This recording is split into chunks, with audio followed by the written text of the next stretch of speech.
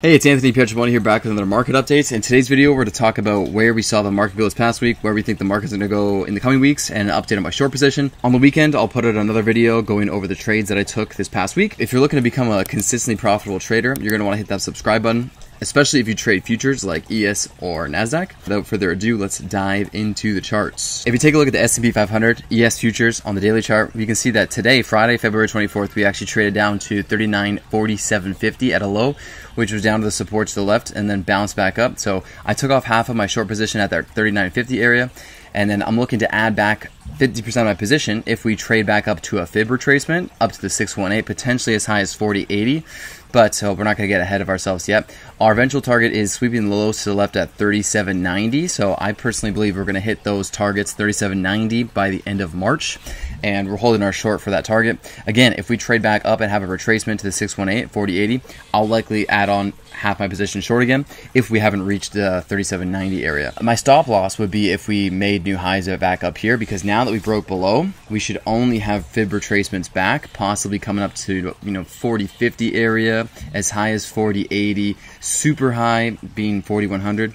But most likely retracement areas, we're looking at the 38.2 fib, which is about 40.30 as a first target for retracement before we could likely continue lower, or as high as 40.90. So between 40.30 and 40.90 being a lower high, and then continuing back down by the end of March, trading towards that 37.90 area.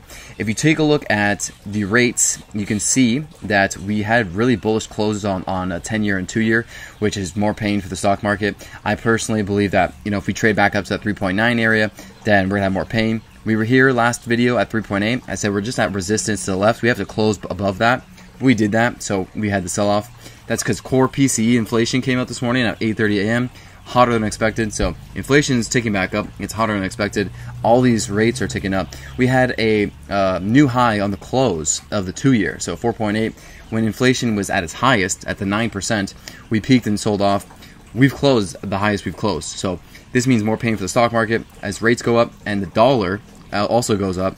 This is bad news. So we had to close at 105.2, very high. Last video, we were trading at resistance about like 104 or 103.9, and I was saying, hey, this is still just a lower high. If we can get above this 105 area and close above it, that means that we're going to keep pushing the upside. This is already looking like we're going to continue to push to the upside, so we've kind of broke that trend. It's ever since we swept this liquidity down here, end of May.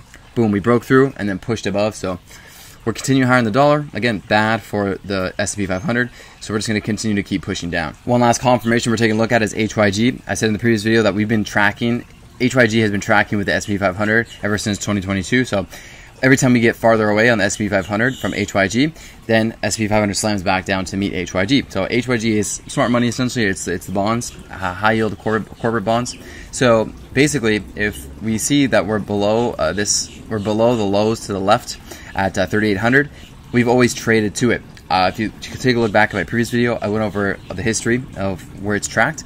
So you can take a look at that in the previous video, but that basically means that we have more downside if we're going to be matching up. Either high yield bonds are going to start rallying up to meet S&P 500, or S&P 500 is going to sell off down to sweep the lows to the left to come down to this level where my mouse is now on HYG. I just overlaid HYG over the ES futures. Let me know in the comments down below what you want to see more of. If you like the trade breakdowns, let me know. If you also like the market analysis, let me know. I personally see us sweeping the 3,800 level by the end of March, and then we'll reassess and see where we want to position ourselves from there. We could trade lower, we could stop right there and then come back up, but we'll have to take it when we get there. Look out for the video that I'm going to be posting Sunday at 12 o'clock.